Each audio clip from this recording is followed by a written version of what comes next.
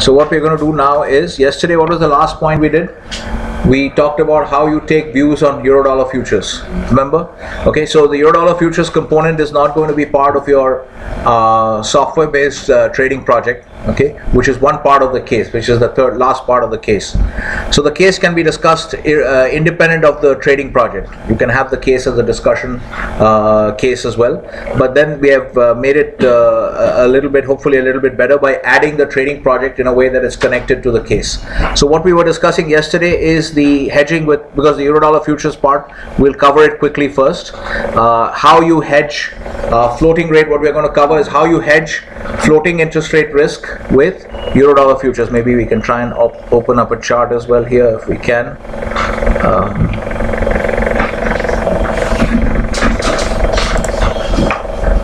Right. So what did you remember what we did? So every euro. So what we're going to do. This chart is not very good.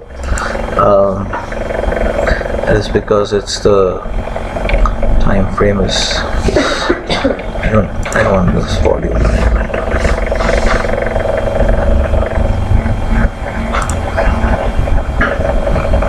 Okay, this is not working out very well, this chart. Okay, so let's close this. We'll just look at the deposit rate chart on this, on the Fred charts. But we already have interest rates here. Okay, so what we discussed yesterday is, see, we're going to discuss the example of I'm only going to take a 1-year loan, although the loan in the case is a 5-year loan. So you're going to be looking at, if it's a 5-year loan against 3-month LIBOR, there are going to be how many interest periods? There'll be 3 months. No, how many interest periods? No, there'll be like 20. There'll be 20 interest accrual periods. Okay, we should treat them as 20 interest accrual periods, because the interest rate on each of those periods could be different. It's not a fixed rate loan where you have a same rate of interest. It's a floating rate loan. So you have 20. You should be you should consider it as 20 different interest accrual periods, 4 for each year, and it's a 5-year loan. Yes, this is clear to everyone. But we are going to discuss the hedging example just with a 1-year loan, because we don't want to be because the logic is the same. We are not going to discuss everything. We're not going to repeat it. Okay, we'll just show you the logic. The logic is going to be the same. So what you're going to do is you're going to call up a chart of LIBOR, and you'll get even longer term data. I can't find the series right now, because you should be able to get this data even from the 70s and things on this platform itself. Okay, so we just take this. Alright, so we look at this LIBOR chart. So now we are moving away from the underlying positions. We have already discussed the underlying positions. We know what the underlying positions are. Now we're just focusing on the particular KRF market, which is the 3-month US dollar LIBOR, which is the KRF associated with the floating rate dollar loan, right? So here we have the floating rate floating rate dollar loan. Okay, so the KRF associated with this, no exchange rate risk, but we do have interest rate risk because this loan is on floating rates, and the particular KRF here is the KRF market is the 3-month EuroDollar. Okay, so we are concerned. So if this goes up, we are short this, as Puneet correctly pointed out yesterday, that we are short this market. The underlying position is short.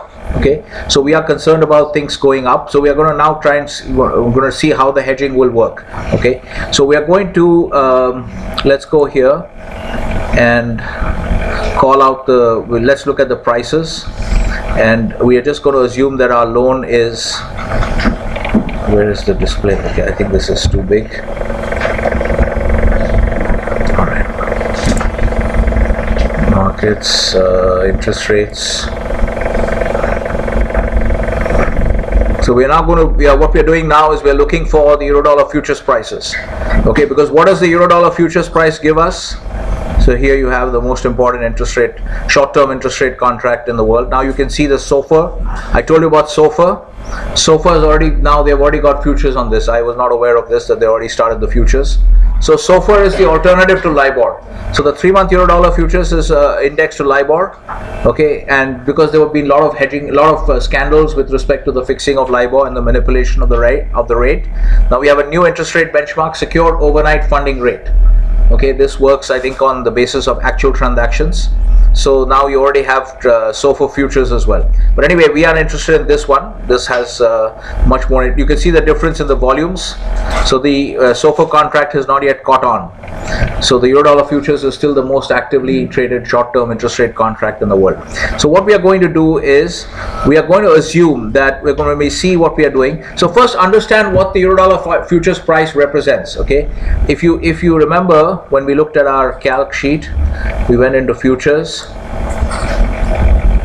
right? So when you have a price like this 98.11 half, I think it's pretty much, it was a little so the December price is now dropped a little bit. Okay, so it was 98.11 half. So at any point of time when you look at the EuroDollar futures price, and remember that because it's a futures contract, so there isn't just one EuroDollar futures price.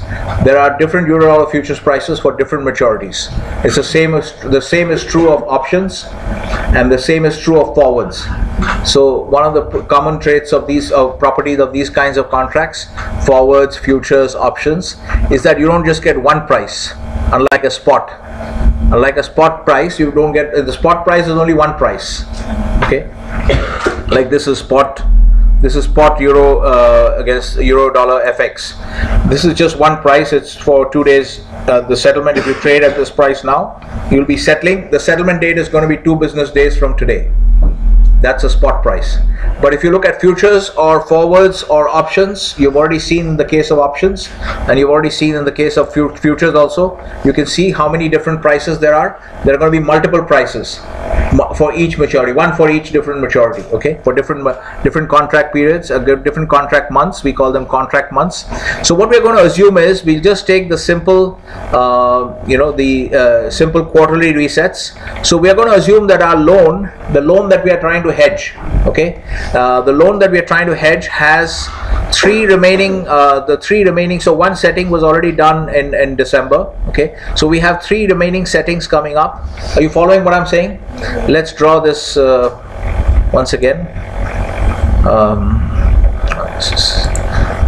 Okay, let's draw this once again. So we have only 3 remaining settings left. So let me just remove this here. Okay, I will keep one. I will remove this, and then we'll just further. Yeah, so we have this now. One setting we already know the rate. Okay, so we'll change the color. Are you guys able to see the colors? Yeah, okay. So one setting. So first understand what the EuroDollar, and let's assume that, let's take these prices from the website. Okay, so let's assume there are settings, that the periods that I've drawn here, where is this? Yeah, so the periods that I've drawn here, okay, these are, this we already know. We are over here. Okay, we are over here. Let's assume that we are over here, and we have one pay period over here for which we already know the interest rate, so there's no risk. So I've changed the color. Okay, there's no risk. Now for these we are at risk because we don't know what the fixing is going to be 3 months later, what the EuroDollar deposit rate, interest rate will be for 3-month EuroDollar deposits in London 3 months from today. We don't know what that is, because when we look at this chart, it can be pretty scary, because if you have large loans, in this case the loan is very small because of the constraints of the project, but if you have a large loan, even this kind of movement is quite big. Okay, we're moving from 28 basis points to 255 basis points is a huge move on 3-month interest rates. All right, so you can really get killed in terms of your interest liabilities, how much money you have to pay to satisfy your interest liabilities. So this, what we look at this chart and we are a little bit apprehensive. So we are now looking at our forward settings. So this is 3 months from today, this is 6 months from today, and this is 9 months from today. That's our risk. Is everyone clear about this? We have simplified the example because the logic will be the same. So I don't want to draw a 5-year loan period, set of periods. So we're going to assume that it's a 1-year loan, and we have to cut, but we are concerned about this period, this reset, this interest rate fix. We are concerned with this fix and this fix. Everyone clear? Yes. Let's assume that these are actually represented by these contracts. We look at this, we assume that they are going to be represented by the March contract, the June contract, and the September contract.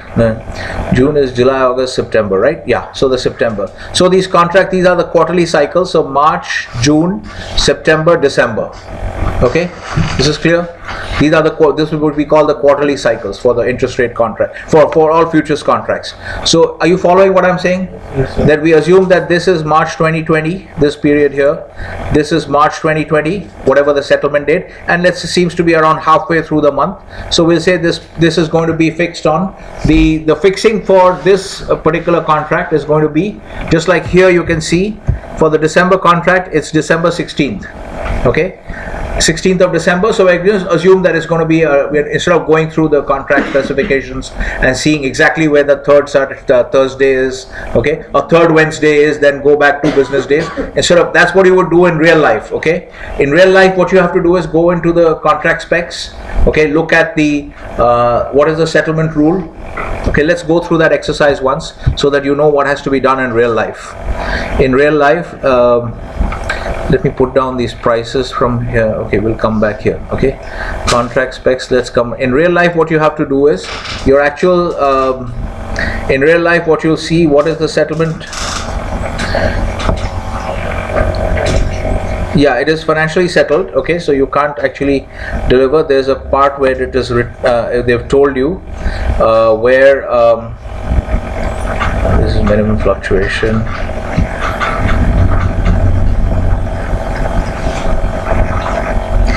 Yeah, so termination of trading is third Wednesday of the contract month.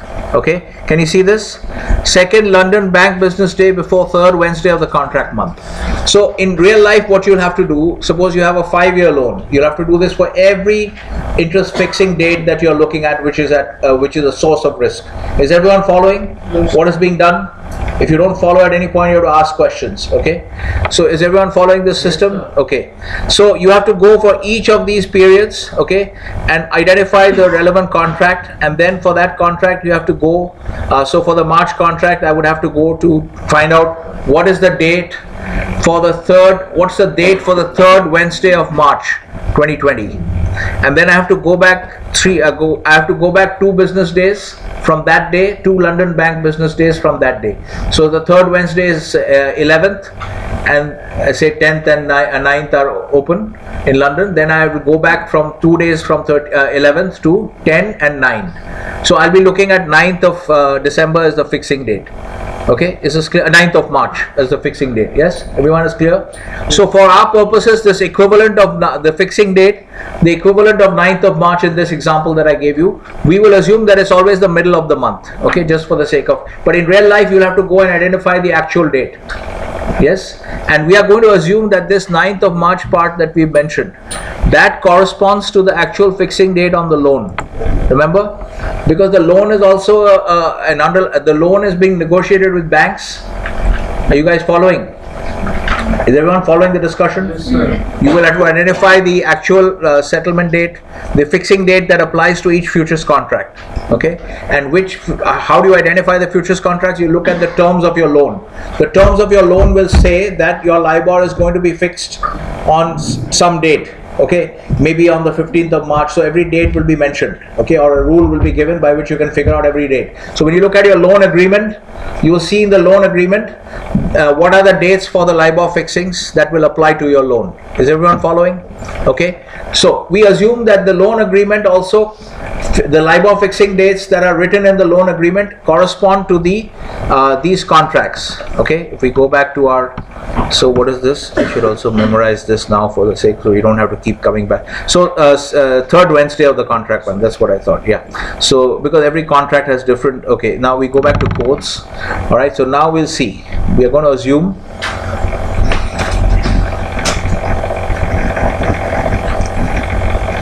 so what we are going to assume, let's make this very clear. What we are going to assume is that all of these, when you take any of them, you take the March contract, the June contract, and the September contract. Okay, and whatever the actual and for those, each of those contracts, you apply this rule. Find the third Wednesday of the month, and then go back 2 bank business days in London, and that's your LIBOR fixing date for that contract. Is everyone following? Okay, so, and we assume that that LIBOR fixing date corresponds exactly to the LIBOR fixing dates mentioned on our loan. Yes, so if we get, and we are going to assume that say that says 15th of every month for the sake of simplification. Yes. So we are going to we are going to assume that it's so therefore these are going to be perfect hedges. These instruments, these euro-dollar futures contracts will be perfect hedges. Yes. So now understand what the price, what the futures contract price means in the case of euro-dollar futures. What is the meaning of this price? Let's write down these prices. 98.28. These prices are 98. Okay, it's here. Okay, so let's write down these prices. So right now it's 98.28. 98.28. All right. And what is this? 98.28. Remember the next two prices. Next is 98.36. Is it 36? 98.36. You guys can see at the back, last bench. 98.36, and then September is 98.41 half. Okay. So let's write this. 98.36, 98.36, and 98.41 half. All right. Now what does it mean? If we see these prices, what is the meaning of these prices? So first understand, can anyone tell me what is the interpretation of this price? What does this tell you about the market's forecast for the cash market rate? What is the market's forecast for the euro-dollar fixing for these contracts? The last euro-dollar fixing for these contracts. Yes, Bharat? Since you're smiling, you can tell us. Yes. Question. What is the market's? You can see the market prices. You can see the market prices. Yes. 98.28 for March. Yes. 98.36 for June, and 98.41 half for September. Yes. Just take one of them. Just take one of them. If the market price, if the March 2020, okay, and assume that the settlement date, the relevant futures fixing date for the settlement of this contract, okay, the final settlement of this contract, assume is 15th of March.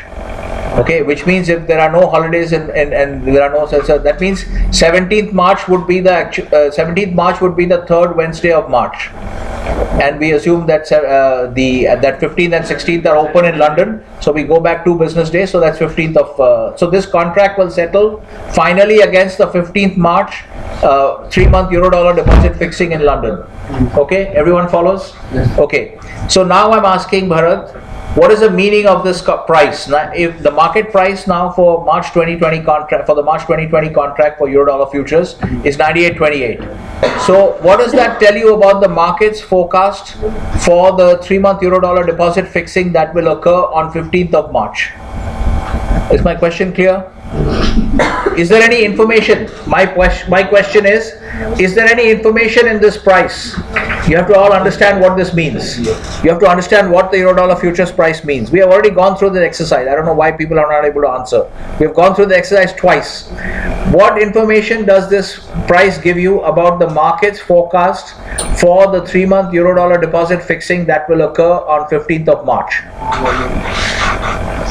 Is my question clear?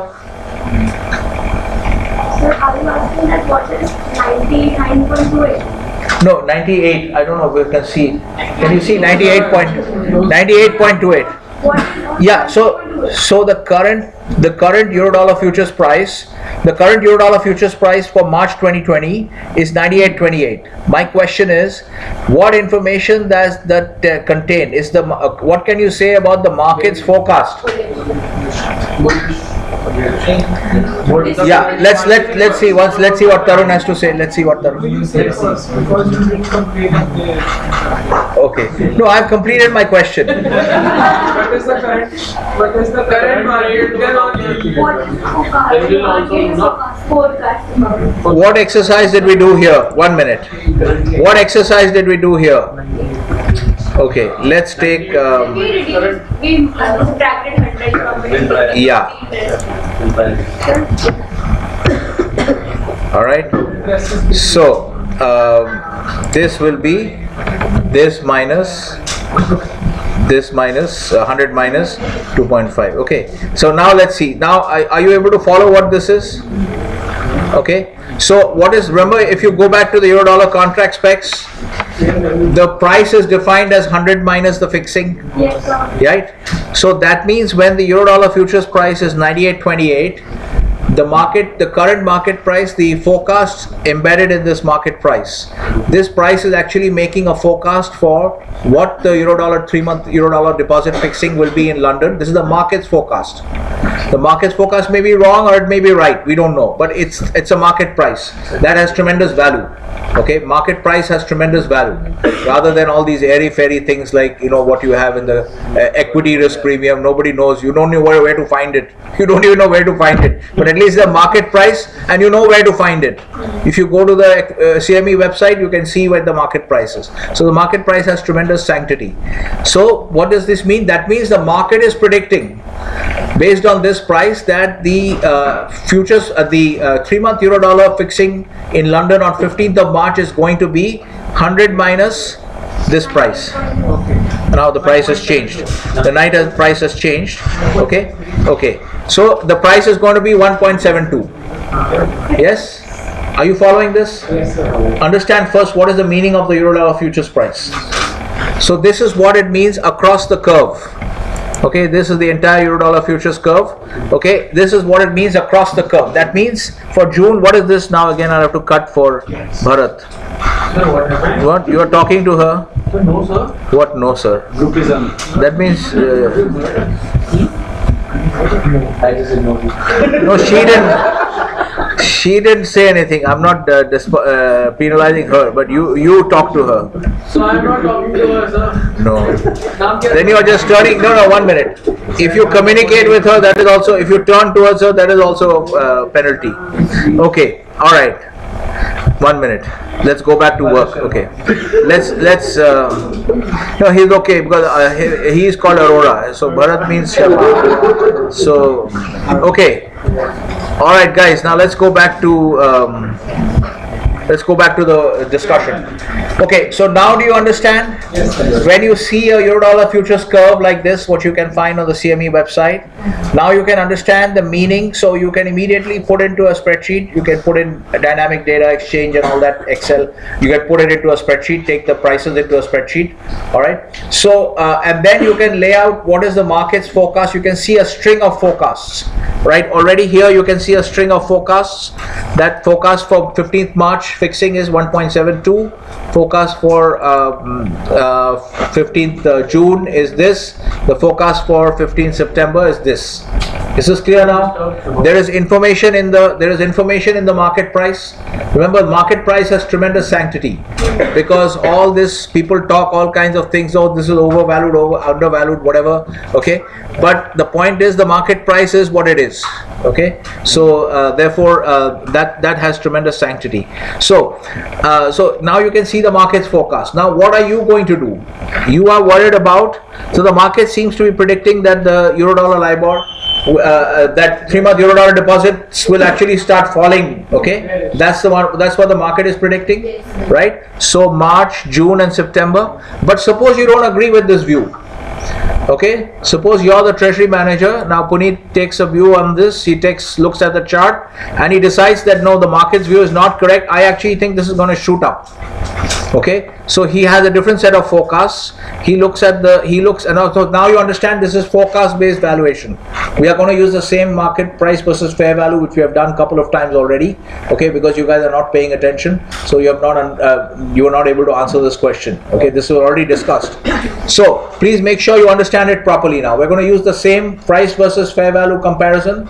Okay, and where is the fair value going to come from? It's going to come from a forecast based valuation model. All right, so this is going to be what is going to happen here. Now you're the risk manager. Okay, you are concerned about the fact that the market's forecasts are wrong, that actually because market forecasts could be right or they could be wrong. All right, so and your view, so here's where the view taking comes in. Now you understand why I make you focus on financial markets, because in everything you do in corporate treasury or on the trading desk, everywhere in finance and a finance related role, capital raising, everywhere you will have to take views on markets. Okay, you'll have to take views on markets. So that's what you do now. You sit here as a risk manager and you take a view on markets. And here what he's doing is he's taking a view on the euro-dollar deposits, what the fixing rate will be, and he takes a very bullish view.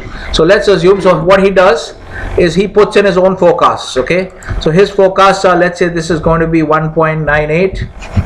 This fixing is going to be 2.3, and this fixing is going to be 2.45. Let's say. This is clear. These are your views. Okay, so let's write this down. These are views. Okay, these are actually what we would call implied forecast. All right, and this is the EuroDollar prices. Okay, so the implied forecast is implied by the futures price. Why implied forecast? Because the futures price is implying a forecast for the thing. So now, based on your view, so this is the forecast that you have. This is a separate forecast that the treasury manager has come up with. His independent analysis of the market tells him that these are going to be the fixings. So based on the forecast, he's going to come up with a forecast based valuation. So based on this should be so we are going to come out with let's write this down so you understand clearly how everything works. Is this, make sure it's correct. It's 100 minus this. Okay, so now what you have is, let's copy this. Oh, sorry, we don't need this. All right, so this is what you have. Now, what are these? This is, we don't need to describe this. This is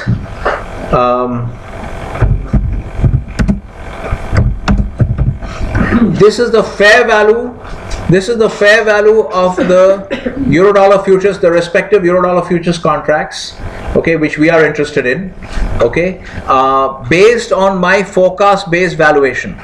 The treasury manager makes a forecast for 3-month EuroDollar deposit rate fixings that are going to happen in the future for the periods that relate to his loan, right? These periods that we have not yet fixed the rates, okay, because we don't know 3 months forward, 6 months forward, 9 months forward. We don't know what the fixings are going to be. The market's forecast is this, and this. Sorry, the market's forecast is this, and this. But the treasury manager doesn't agree with the market's forecast. He should not accept the market forecast. He should always come up with his own independent view. And he comes up with his independent view. His views are this, and this. Based on his views, he comes up with, remember, forecast-based valuation. This is no different from NPV or your Gordon growth model or IRR or any of your other stock valuation models, earnings discount model, bond valuation, anything. Okay, so same kind of format, forecast based valuation. The fair value based on your views, the fair value is, remember, this is actually this minus this, right? So this is the fair value of the futures contract, which is based on your forecast. Okay, so this is forecast based valuation. Now what you do is you compare the fair value to the market. So the fair value of the futures contract is here. You're going to compare it to the market price. Okay, and what do you find? That here the market price is higher than fair value, higher than fair value, and higher than fair value. Yeah, so overvalued is what the people in the market will normally use. So you need to learn at 2 levels. So in the market, people will say that futures contract is overvalued, but actually the technically correct term would be it is overpriced. It is overpriced relative to, because the market is never valued. The market price is always a price. So understand it at 2 levels, because if you start going and talking like this in the industry, people will also not be able to understand you. So you will talk to them about being overvalued. That's what people will say. But you have to understand that what they are saying is actually technically incorrect. What they should be saying is that the market is overpriced relative to my assessment of fair value. My assessment. Now your assessment could be different. Rajan's assessment could be different. Okay, because it's a forecast based valuation. It's not AFV. It is not proper AFV like FX forwards, FX cross rates. It's not that kind of, or like put call parity. Okay, those are real arbitrage free valuation examples. So other than anything other than pure arbitrage, true arbitrage free valuation is always going to be a subjective valuation. All right. So therefore, the correct statement that you should be making is the market is over. In this situation, you would look at this market and you would say the market is overpriced relative to my estimate of fair value. This is clear. But in the industry, what people will say is the market is overvalued. Okay. So you have to understand it in both ways. You have to talk their language, but you should also, every time you say that, you should also understand that the language is technically incorrect. Because why is it important to be technically correct? Because it makes your thinking clear. Okay, so that's very important. Okay, so now you understand. Now the decision is very clear. What is he going to do to the EuroDollar futures contracts? He's going to be selling. Is everyone clear about that? Yes, sir. Yes? Mehak? Clear? Because you're going to be selling because market price is higher than fair value.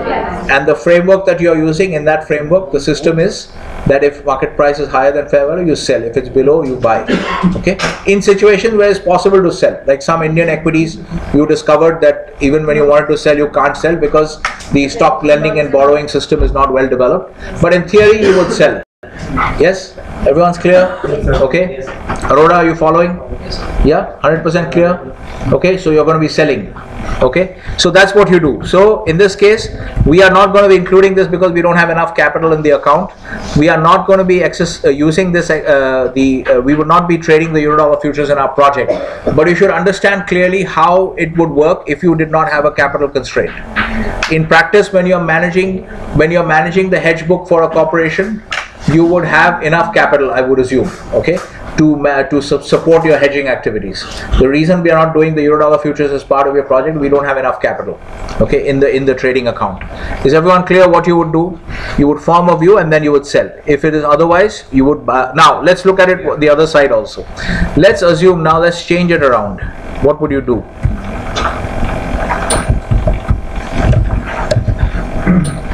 So if you have, let's say, now let's change your implied forecast and your view. Let's make your view 1.5. Okay. In this case, your view is, let's make it like 1.42 or 43, and let's make this 1.33. Okay. Okay. In this case, what is going to happen if these are your views? What is happening now? Market price minus for fair value. If we write out one sec, market price minus fair value, we write this expression.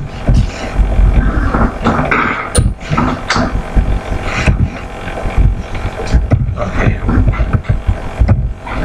All right. Now what do? We buy. Okay. Now here's the problem. Now we are going to go back into the decision problems. Okay, here you are not going to buy, because here what you're going to do is you will just sit on the sidelines. Okay, because you have a passive risk book, you already have an exposure.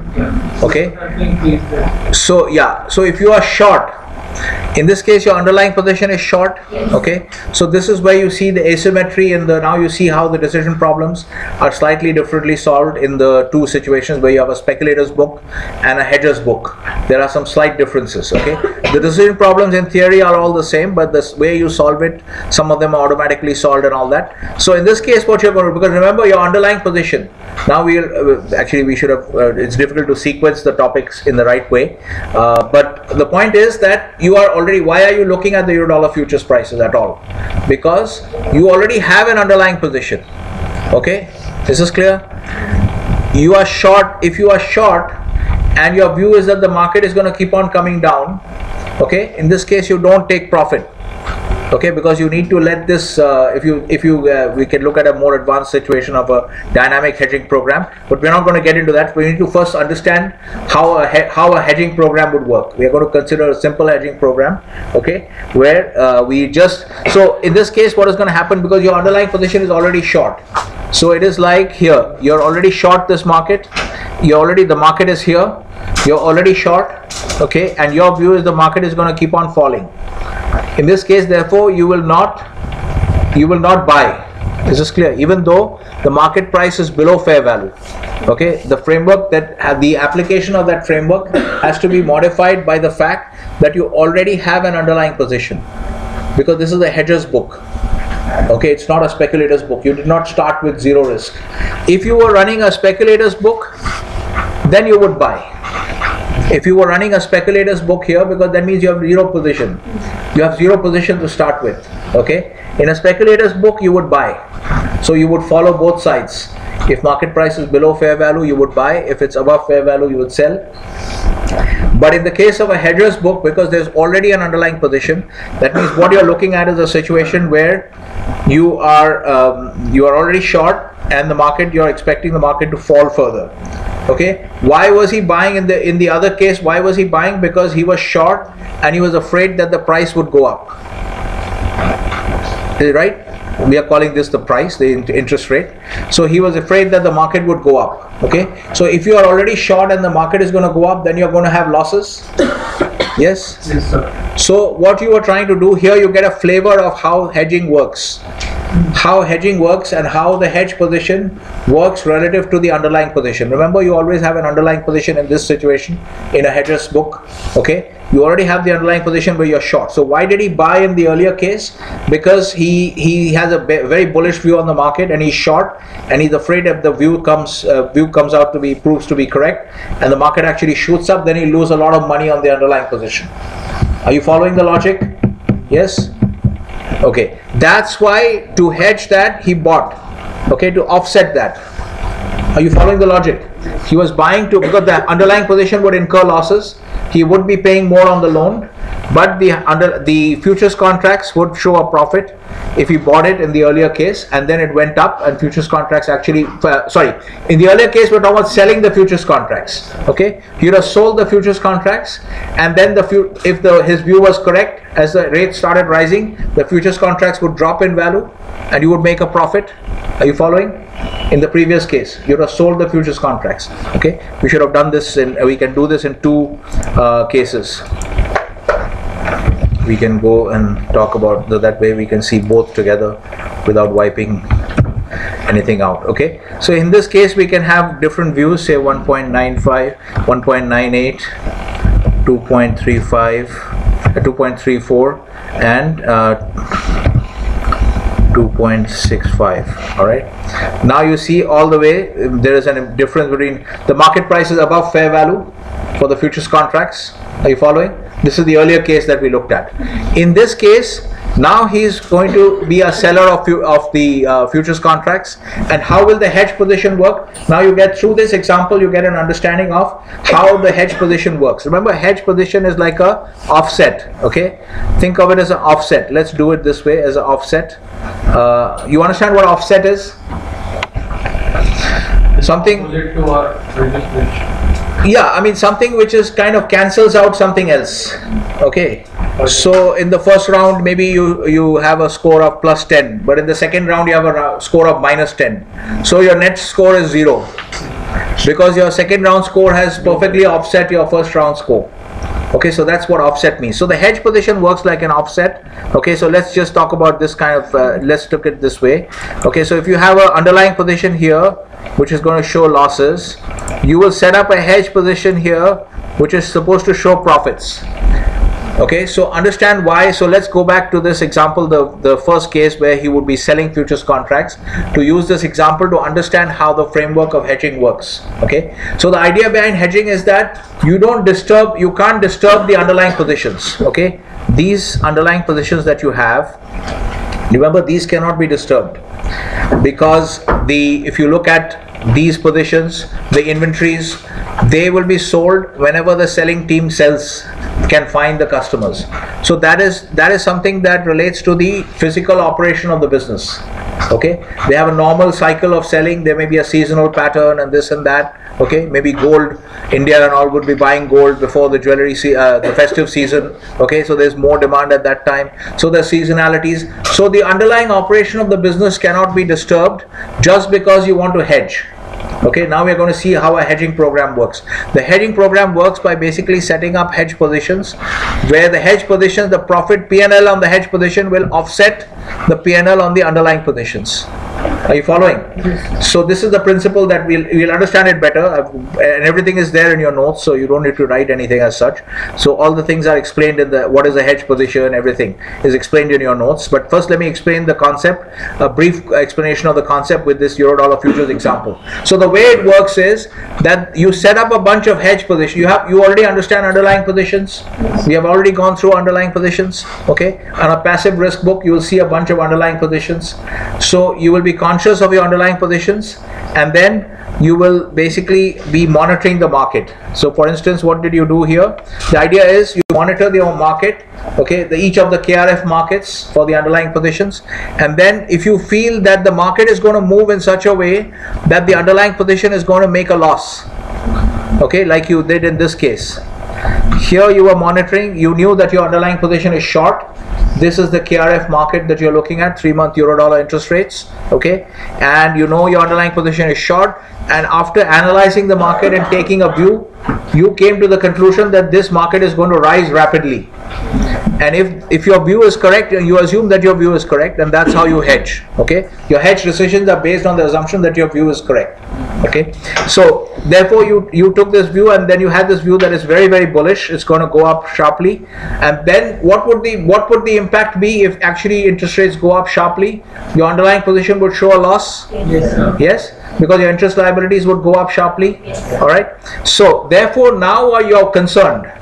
And you have the other constraint that although you are very concerned that your underlying position is going to get into a loss, you can't go back to the bankers and say, please renegotiate my floating rate interest rate loan, rewrite the agreement and make it into a fixed rate loan. That's not how it works. Okay, you can't go and do that. So for all practical purposes, you can't touch the underlying position. From the perspective of the hedging team, you have to assume that you can't touch the underlying positions. Okay, so they will remain as they are, and they will run off based on the normal operation of the business. When there's seasonal demand for gold, then they'll sell off some gold, and then the underlying position will reduce. Remember, this balance sheet has to be conceptually almost instantaneously reconfigured and rewritten based on new information.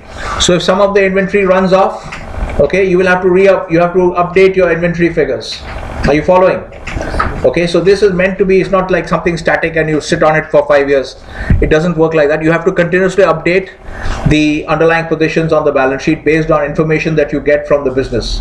The business will inform the hedging team that we have sold 2,000 ounces of gold. Then you have to reduce your gold inventory by, and they will also update you on fresh additions to inventory. Okay, so net change in inventory will be informed by the business, and that the hedging team will have to update. So which means your balance sheet has to be updated at all times. Okay, so that is assumed here. You have to assume that basically every second to second you are updating the balance sheet with fresh information. Okay, all right. So you can't. The point is you can't touch. Yeah. So when we are on the passive risk book and when market price is less than fair value, so up to what time we will wait? No, don't make these into general statements, because what we did, well, I'll tell you one minute. Let me first clarify one thing.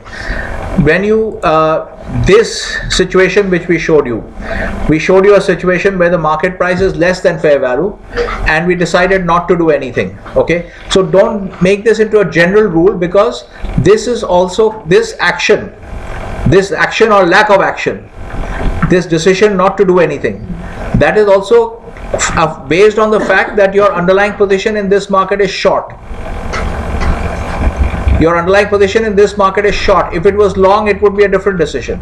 So don't generalize this. At this point, don't generalize. Are you following? Because I think from your question, it seems like you are trying to evolve a general rule. Okay, don't evolve this as a general rule, because this particular decision not to do anything is based on the fact that your underlying position in the Eurodollar future, in the 3-month Eurodollar interest rate market, the KRF market, is short. If it was long, it would be a different decision. So don't generalize from this to all things. Just wait for a while, you will get the picture. So first you understand that a hedging position, the hedge position, the way that hedging will work is that you will have to set up a bunch of offsetting hedge positions. Okay, you cannot touch the underlying position. Everyone knows underlying positions now. And you can also see that if you have, for instance, here in this market, your underlying position is short, and if the market shoots up rapidly, then you are going to have a lot of losses. That you understand. So now you have certain constraints. You have a set of underlying positions. They are connected to certain KRF markets. You analyze those KRF markets and you take a view. Okay. In this case, when you take a view on one side, in this case, your underlying position is short, and your view is that the market is going to shoot up. So straight away you can see that your underlying position is going to generate huge losses. All right. So you need to do something to mitigate these losses. But at the same time, you're not allowed to touch the underlying positions. You can't go back to the bank and say, please change my floating rate loan into a fixed rate loan. So therefore you need to set up some hedge position. Okay, you need to set up a hedge position which is going to be, remember the word offset. There's only word you need to remember. You need to set up a hedge position which will offset the, assuming that your view is correct, assuming that the market actually shoots up like you expect. Okay, in that case the hedge position PNL is going to offset the underlying position PNL. Your projection for the underlying position PNL is going to be negative. Yes? Nobody is nodding. Based on your market view that the market is going to shoot up, then the projection for the underlying position PNL is that it's going to make losses. Yes?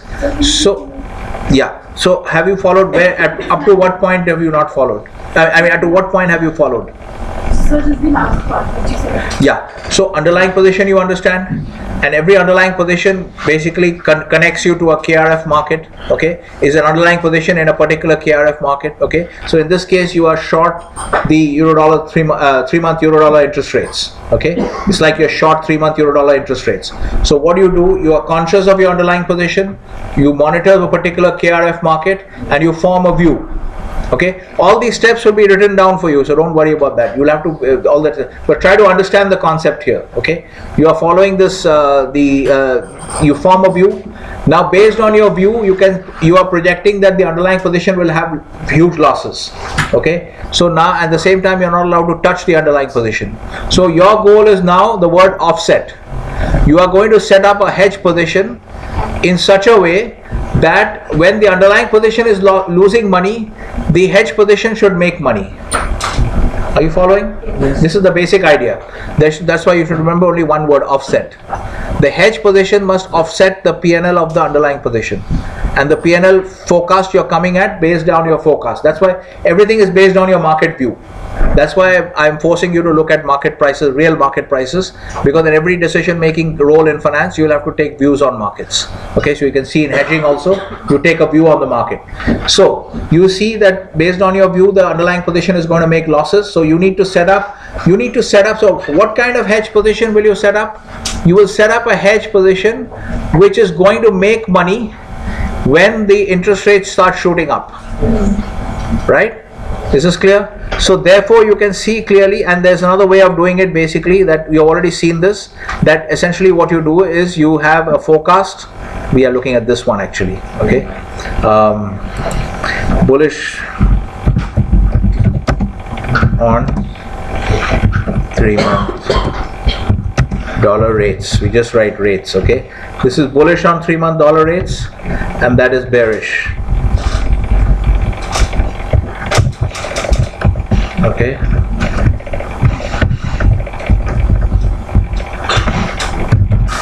All right. So this is bearish on 3-month dollar rates view, and this is bullish. So bullish and bearish, we normally use it as a forward-looking description of a forward-looking view. Okay. So this is in this situation. So what you do is, so basically you can see, you can apply this framework as well. If you apply this framework, you mechanically get there.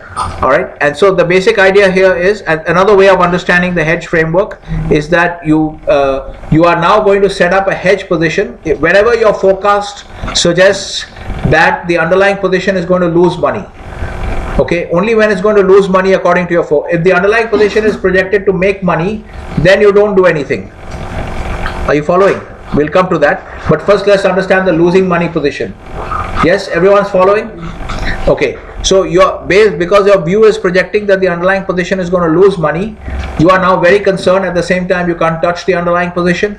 So you are going to now set up an offsetting hedge position in such a way that that hedge position should make money when interest rates start shooting up. Because when interest rates start shooting up, your underlying position is going to lose money.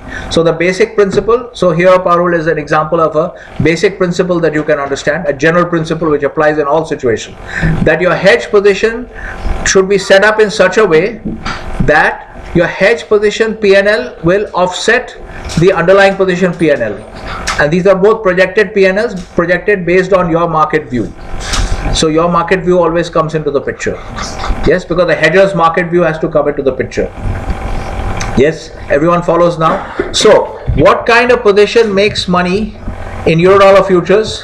What kind of position makes money when interest rates, when the cash market interest rates start shooting up? It is going to be a short position, because as the market realizes that rates are rising, the Eurodollar futures prices will start to fall. Can you see? Because they are associated with essentially it depends on how long the market takes to wake up sometimes, but eventually the market has to wake up, because this is coming, let's say this is for March, this is for June, this is for September. So as rates start shooting up and the market is predicting 1.72, so let's say if you come to January, then the rates are 1.92, then you come to February, the rates are still 1.93, then in early March the rates are 1.95, then it's impossible for the market to retain this price, because this price is consistent with 1.72 cash market interest rates. Are you following? Okay, so by this time the market would definitely have come down. So the broad rule that you can derive, now this is particularly relating to Eurodollar futures, so this is a very important contract, so it's important to understand, and you can use it for hedging in short-term interest rate risk, okay, going out several years, because the contract is very liquid. Okay, you can very specifically hedge depending on how your loan dates are set up. Okay, you can very specifically hedge the floating interest rate risk. So therefore the rule on Eurodollar futures is that if cash market interest rates start going up, then Eurodollar futures prices will start falling. This is clear? Are you following this? It follows from this system, the way it's computed. Sooner or later the futures market has to come in line with the, remember we did convergence of cash and futures market prices, we did that, remember, in the earlier part of this course. Look at it, look it up in your textbook. Okay, eventually the futures and cash market prices have to come together. Okay, so are you following this? So the general rule for Eurodollar futures we can remember is, if cash market interest rates start rising, Eurodollar futures start to fall. Okay, so therefore what you're going to do is, now that your view is that the cash market interest rates are going to go up, okay, cash market interest rates are going to go up, therefore consistent with this, futures market, your view for the futures market is that futures prices are going to fall, Eurodollar futures prices are going to fall. Okay, and you can basically formalize this in this framework, so that way you are able to connect it to the theoretical frameworks that you have covered, just like your NPV, IRR, Gordon growth model, same framework. You have a forecast, based on that forecast you have a forecast based fair valuation, and you see that the market price is higher than the fair value based on your forecast. So therefore market price higher than fair value, so you sell. Okay, that's another way of justifying it. But the other way of thinking about it intuitively is that you see that the underlying position is likely to start making huge losses, so you are trying to set up a hedge position which will make huge profits when the underlying position is making huge losses. That is when interest rates are shooting up. Is everyone clear? Okay, so in this case what you are going to do as treasury manager is you are going to start selling futures contracts. Okay, so you will go into the market and you will sell all these different maturities. These are the rates that you're looking at. You will be selling out all of these. Okay, because in all cases market price is higher than fair value, and if you sell this, what will happen as market prices start to rise? As market prices start to rise, your underlying position starts losing money, but your hedge position, now these short Eurodollar futures contracts, the short positions that you have created by selling these Eurodollar futures contracts, those are all your hedge positions.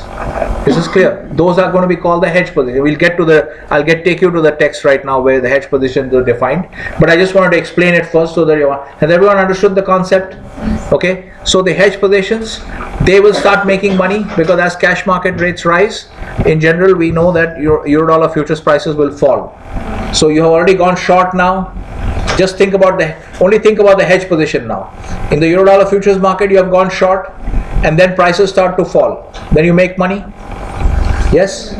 If you go short in any market and then after that prices start to fall, then you make money.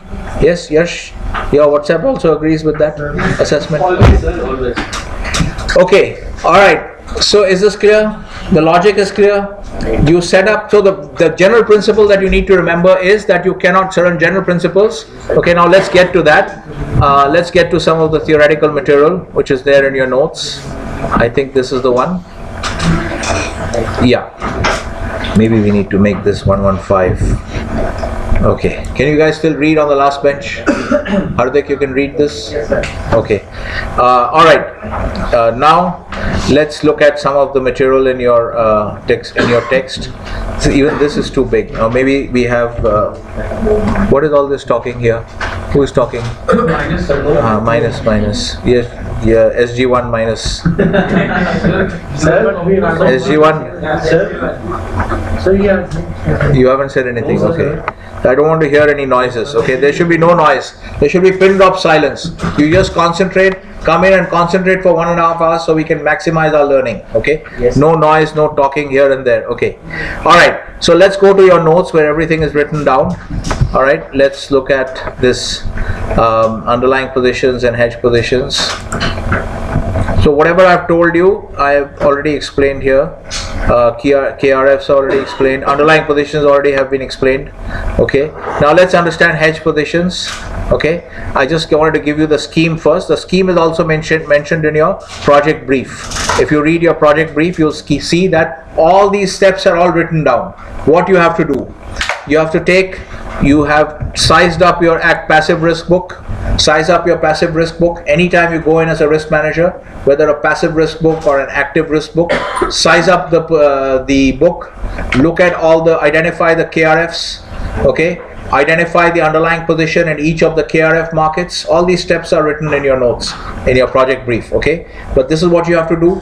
Very basic stuff. If you remember, if you revise it 1 or 2 times, you'll remember it. So whether it's a speculative book or a hedge book or a passive risk book, it's the same process. Size up the book, identify what's there on assets and liabilities, okay? And identify KRFs. Then list down the underlying position for each KRF market, which we did here. Okay, then take each of the KRF markets like you did in the case of the EuroDollar futures. Take each of the KRF markets and go through this exercise of forming a view. Form a view on the market using either fundamentals or technicals. Okay, form a view on the market. And once you form a view on the market, then you know which side your risk is on. Because in this particular market, your underlying position is short, so your risk is on the upside. If this market shoots up, then you're in trouble. So you take a view. If it's going to go up according to you, then you need to quickly put on some hedge positions to cover the risk. But if it's going to go down according to you, then you're not concerned because your underlying position is short and the market is going to go down. So according to you, you're not expected to lose money on the underlying position. Are you following? Okay, same exercise has to be gone through for each KRF market that you have on your book. Yes? The process is the same, you just have to repeat it. So there's no new learning there. Yes, everybody follows? Okay, all these steps are written down, but try to understand here what is being what the scheme is. The scheme will make sense. It's a logical scheme. Once you understand it, study it for a couple of times, you'll understand, and then you'll never forget it. Okay, so always focus on understanding. Even if you understand in Hindi, if some of you think in Hindi, some people may think in English. Okay, doesn't matter what your thinking language is, but at least understand it in your own head. And as I said, your English, when you write your exam, I'm not going to penalize you for grammar.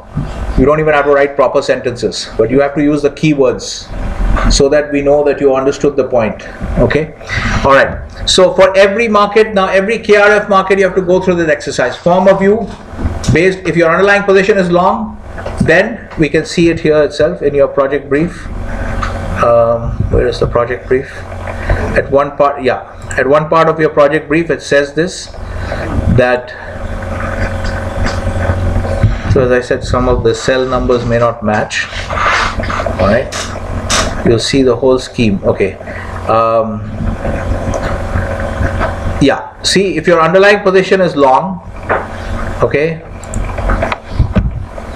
this is already, now we discussed short position in the euro-dollar futures case, but now reverse it. Okay, this hedging logic, everything is written here, but you have to understand the logic for it. Okay, so in this case, if your underlying position, let's say now if we take another example, which is no, not this, here. So let's take the example of, let's say, gold. Okay, we look at gold. Gold is also one of our KRFs. Okay, our underlying position in the case of gold is long. Okay, so I draw up the gold chart here. So I have to go by each KRF market, and this I'm not going to repeat because the process is the same. The logic is the same. You have to go, if there are like 15 KRFs on the risk book that you're looking at, if there are 15 KRFs, then maybe there are 25 KRFs, then you have to do the same thing 25 times. But it's actually the same thing, so there's no new learning as such. You just have to repeat the process. Are you following? Yes? So on a large risk book, you can have many KRFs. Yes? Okay, so you look at gold, alright? You form a view on gold. In this case, let's say the view is that gold is going to fall. Okay, we have got a very short-term horizon, but we want to make it a little bigger. Okay, let's make this a little bigger. All right, so you can look at this and you form a view that, let's say the view is that the chart is bearish now. This is going to fall quite substantially, going to come back to 1300. Let's say that's the view. You analyze the market, you have to form a view. Let's say in this case your view is bearish. Now your underlying position is in gold is, yes, everybody is not clear. Srishti, what does your WhatsApp say? What is the underlying position? In the case of Magma, what is the underlying position in gold? No, long. Everybody is saying long now. She'll say long. Yes.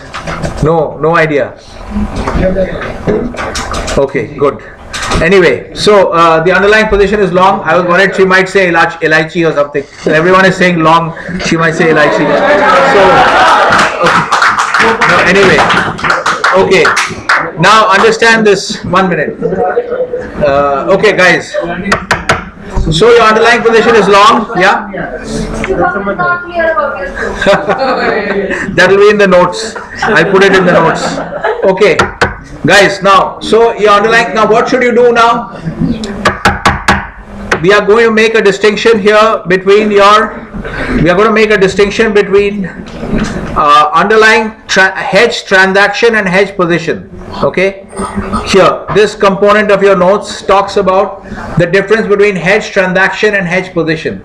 Okay, so if your underlying position in gold is long, okay, now you're worried that your market analysis suggests that the outlook is bearish.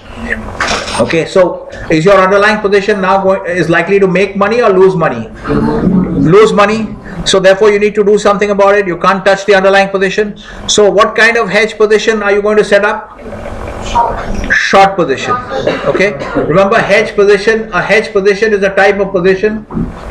A hedge position is a species of position, right? Just like contract is a species of agreement. Yes, sir. Okay, so a hedge position is a species of position, so therefore there can only be two types of hedge positions, long or short. Yes, sir. Okay, so the question is, if your underlying position is long and you're worried that the market view is bearish, okay, then you have to set up a short hedge position. Okay, to set up a short hedge position, the hedged transaction that you will do. So we want to make a distinction between, we have to be very particular about the use of words. So the hedge transaction can either be sale or purchase of some asset. So just like position can be long or short, the transaction can be sale or purchase. All right, so if I ask you what is the hedge transaction, don't say long. The hedge transaction should be buy or sale or purchase or sale. Okay, hedge position is long or short. Hedge transaction is sale or purchase. Are you following? So the use of words has to be you have to be very particular about the way you use words. Okay, so very simple point, but it's important to be clear about the distinction.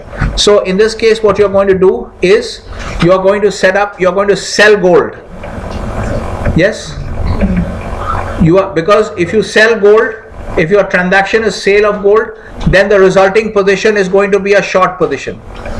Yes, if you do a sale of gold, then your resulting hedge position will be a short position, which will offset the losses on your underlying position. Yeah, what were you saying, Tanya?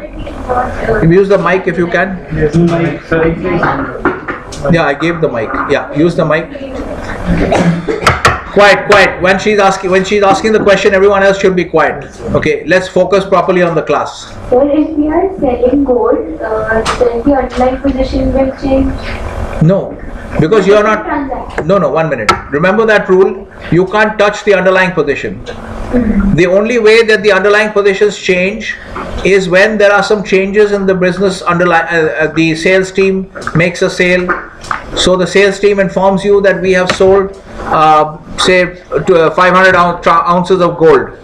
If the sales team tells you, 1 minute, be quiet. Let's understand the question and let's understand the answer.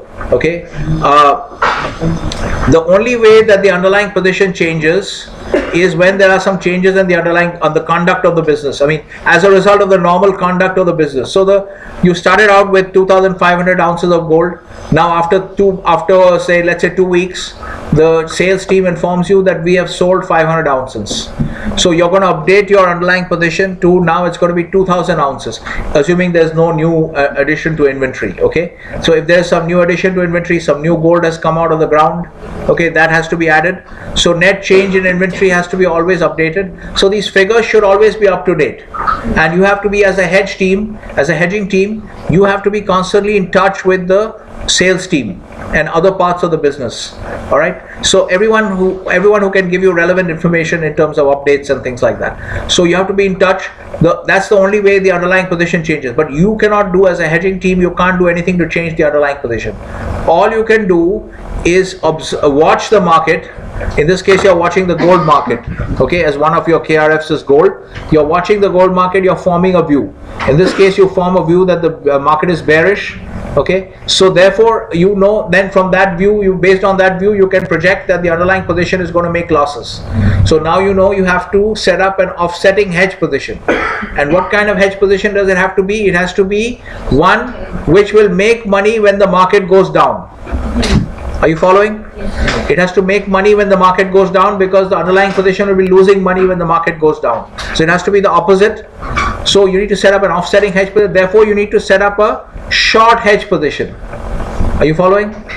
And to set up a short hedge position, the hedge transaction that you will do is sale of gold. Yes? Okay. Are you following? Everyone is following this logic? Okay. So therefore, you will go here. And in this case, you're using gold futures. Now it depends on which one you want to sell. Let's say we are going to take the nearer, this is too close, so we're going to sell the Feb contract. So you're going to click here and sell the Feb contract. Are you following? Yes. Yes? Okay, so I'm just going to cancel this because we don't want to do any transactions here. Keep the account clean. Okay, so this logic is clear now. So the idea here is you can read up your notes later on, and everything is explained in the notes pretty much. Either it's in the notes or in the project brief. Okay, either everything is explained in the project brief.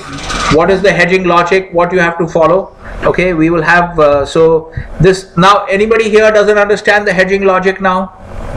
What you have to do? Size up the risk book, identify KRFs, list down the underlying position for each KRF, then take each KRF by turn. Repeat for all KRFs. Take each KRF by turn, form a view on the market.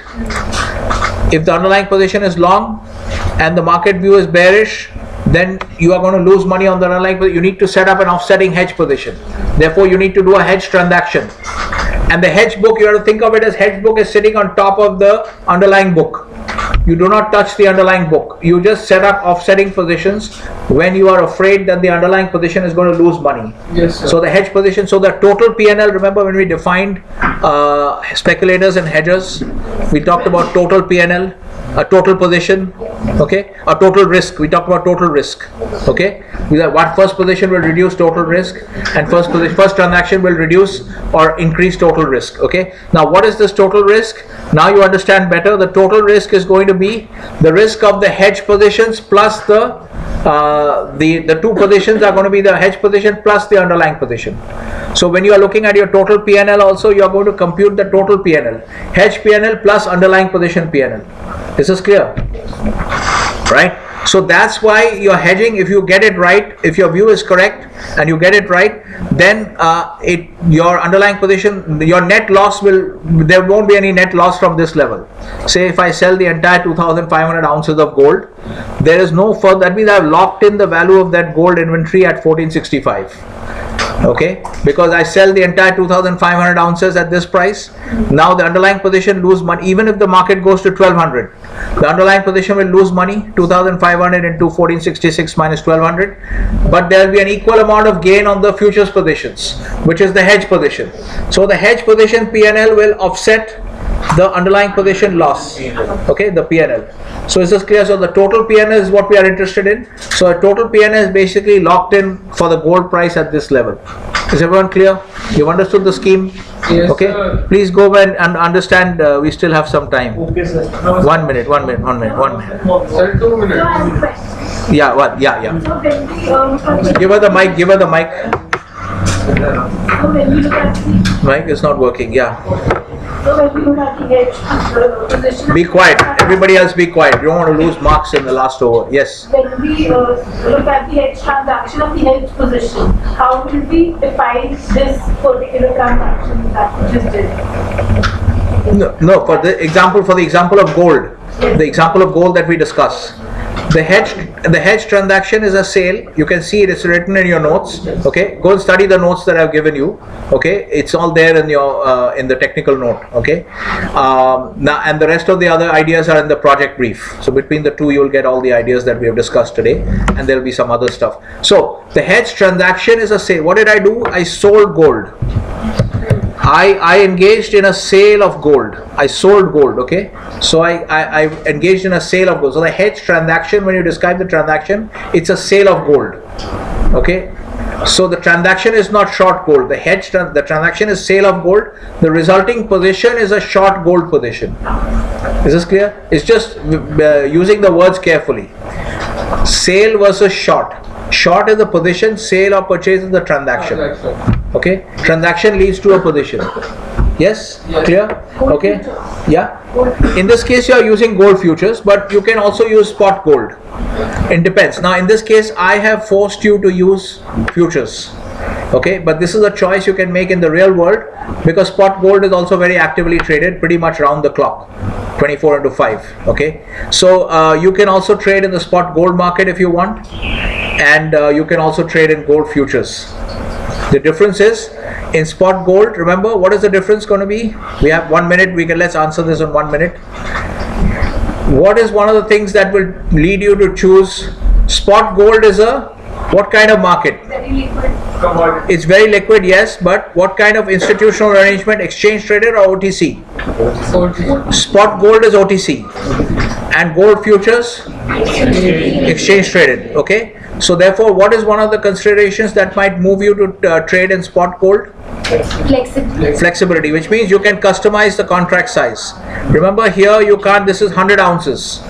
This contract is 100 ounces.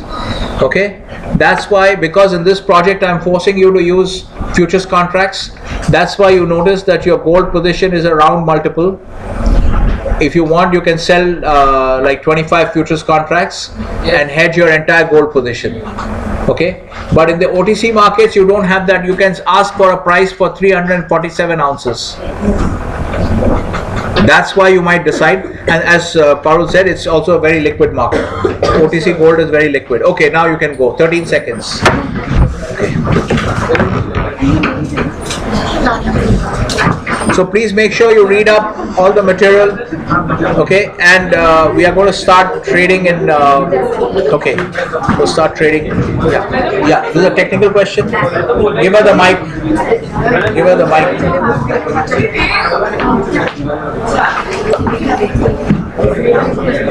Yeah. I don't have a, but I want to clarify something. That you said on the liability side, we will call it as long and not short. No. You're saying, what you're saying is the opposite. Like 1 minute. KRN. No, 1 minute. Let's take the first statement that you made. The liabilities are always to be taken as being short. You're short not the liabilities, because liabilities are things that you have to pay.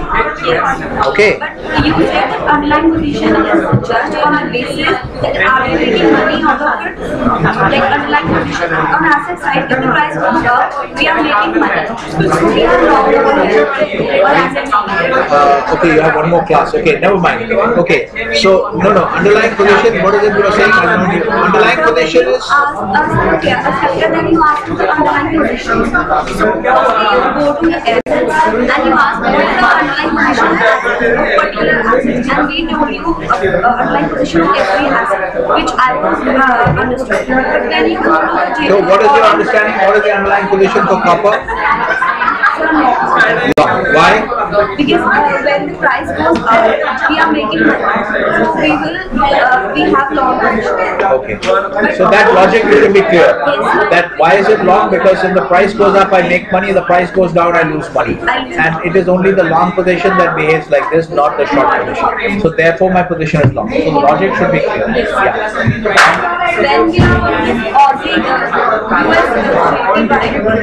you told that it's Not you told, you said.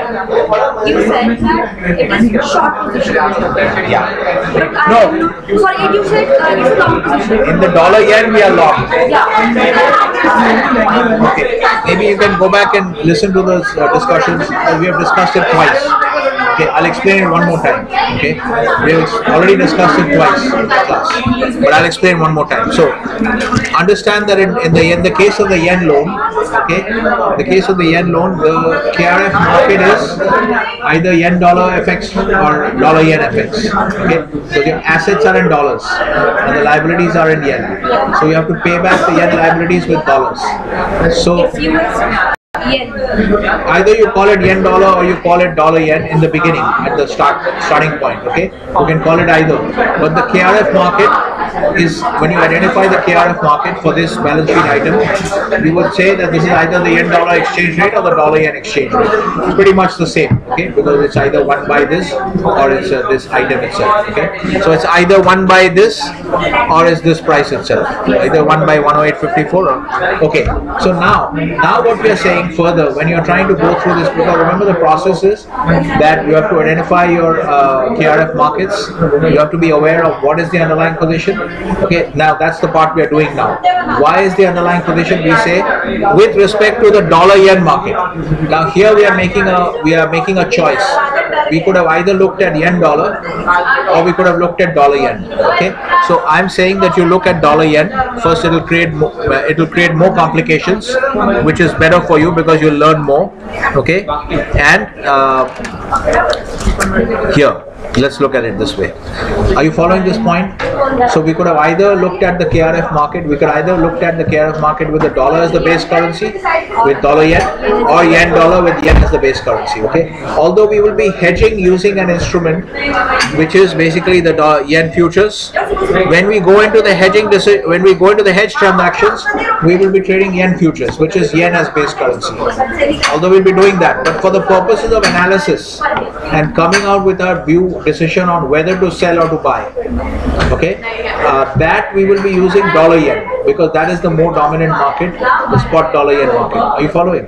Okay, so there is a slightly more complicated situation. For analytical purposes, for understanding what the underlying position is, we will be using dollar yen, and when we have to hedge, we will be using yen futures, which is actually yen as base currency.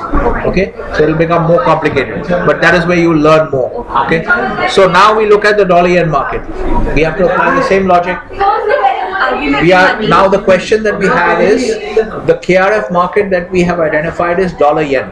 Okay, so it is dollar as base currency. Now we are asking this question: what is the underlying position in this KRF market? Okay, so the way to answer that is absolutely mechanical. We will ask ourselves, if this market goes down, do we lose money or make money? If this market goes up, do we lose money or make money? So now see what happens when the market goes down. You can think of it intuitively also. We can do it mechanically on the sheet.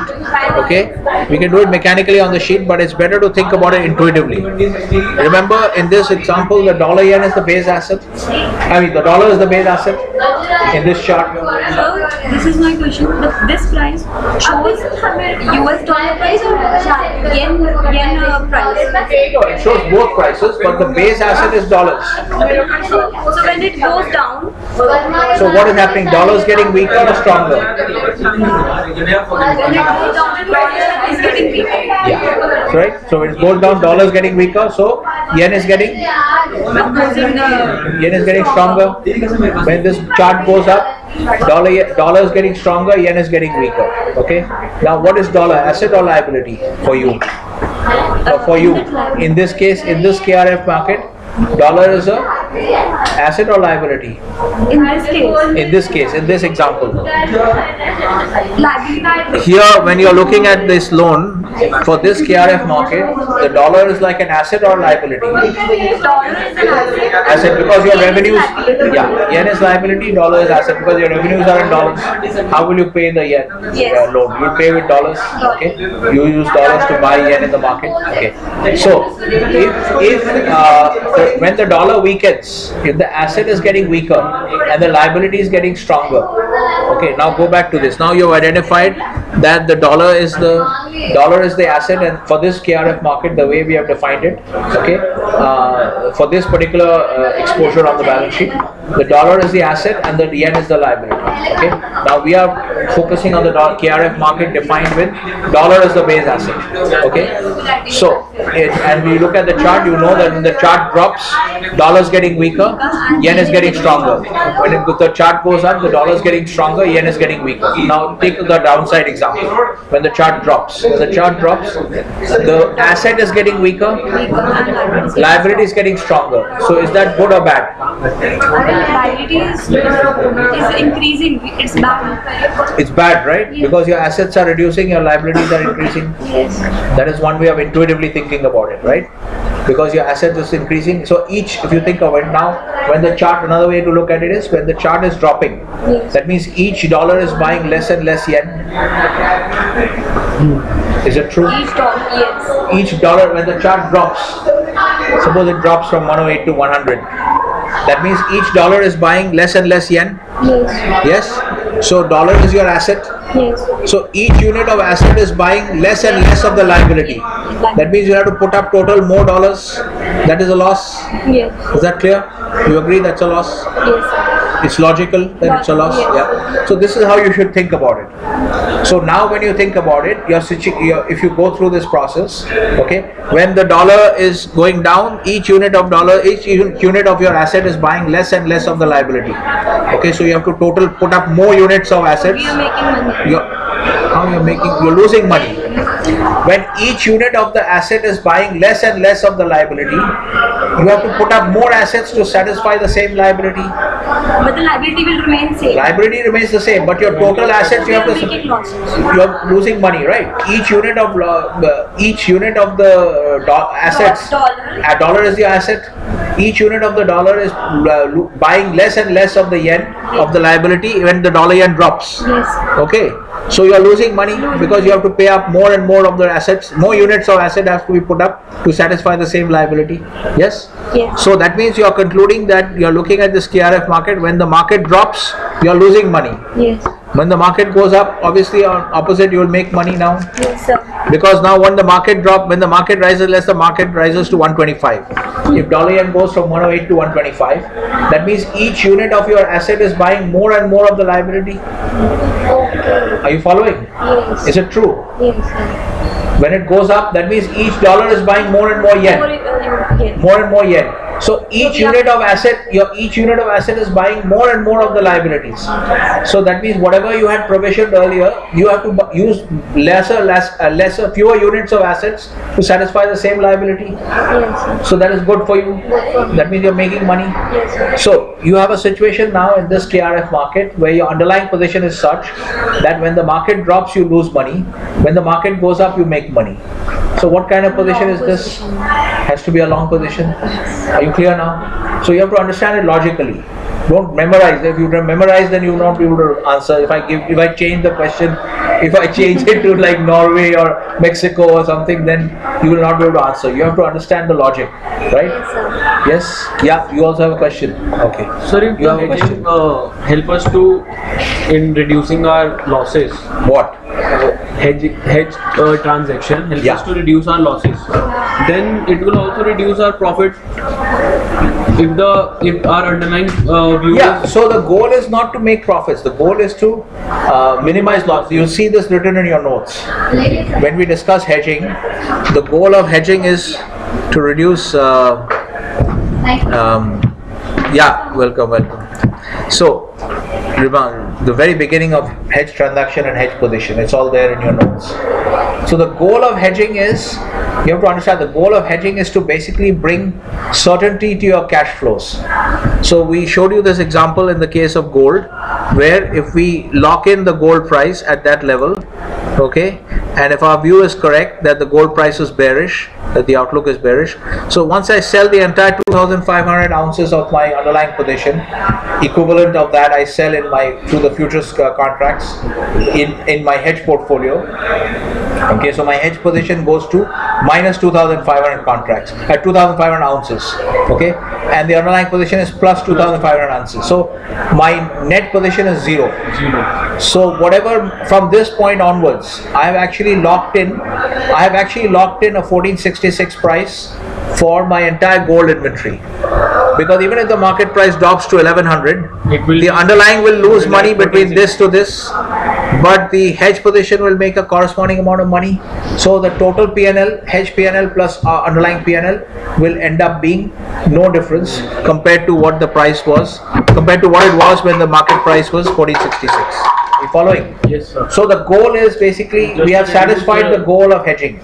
The goal of hedging is not to make money. The goal of hedging is to bring certainty to cash flows. Now we have done that because we have made our cash flows certain. No matter what happens to the gold price, we will realize a net price of 1466 on our gold inventories. Absolutely locked in. No change is possible. So we have brought certainty to our cash flows. This is the goal of hedging. Okay, unfortunately many even professional hedging teams, they don't understand this concept clearly, so they start speculating. They start to forget where the hedging stops and where the speculating starts. So they forget all that. The only reason for hedging is to minimize your losses and sustain your cash flow. Yeah, to bring certainty to your cash flows. What was the problem in the EuroDollar floating rate loan? We don't have certainty on cash flows because these we don't know these rates. We don't know what the fixings are going to be. Fixing in March, fixing in June, fixing in September, we don't know what it is. If I now actually sell, in this case, if I sell the EuroDollar futures contracts at these prices, I have effectively locked in these. I have locked in these prices. That means essentially I have ensured that my net fixing cost for net interest rate cost for the next, for 3 months to 6 months is going to be this, for 6 months to 9 months is going to be this, and for 9 months to 12 months is going to be this. I've locked in. I have no more fear. The interest rates can shoot up to 15% also, makes no difference to me. Okay, so from uncertain interest rates, I have now got certainty for my cash flows, which is a huge advantage in a corporate setting, because I can now focus on my business. Remember, you can also forecast on this futures. No, you don't have to do any for this point, for these exposures. Now my job is done. Okay. Because I've locked in these rates. Of course, we can talk about a dynamic hedging program, which is slightly more complicated. We don't need to worry about that at this point. But if you look at a passive hedging program, okay, which is our static hedging program, where this is what we should. This is the most conservative approach to hedging. Okay, so we have done our job. We have locked. If these rates are acceptable to the company, if the company is okay with paying 172, okay, for the next fix, 164 and then 158.5, if the company is okay with that, then you have done your job. Now you can forget about this. So this is the objective of hedging, is to bring certainty to cash flow. So the business, remember what we said, that that these companies are not in the business of speculating on these kinds of markets. They are in the business of running the business and running a mining operation, extracting efficiencies for the value chain.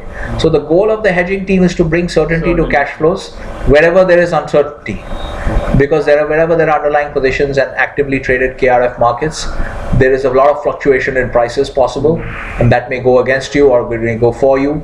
So there's uncertainty to the cash flows. So there you lock in certainty for your cash flows. That means you cannot lose money anymore.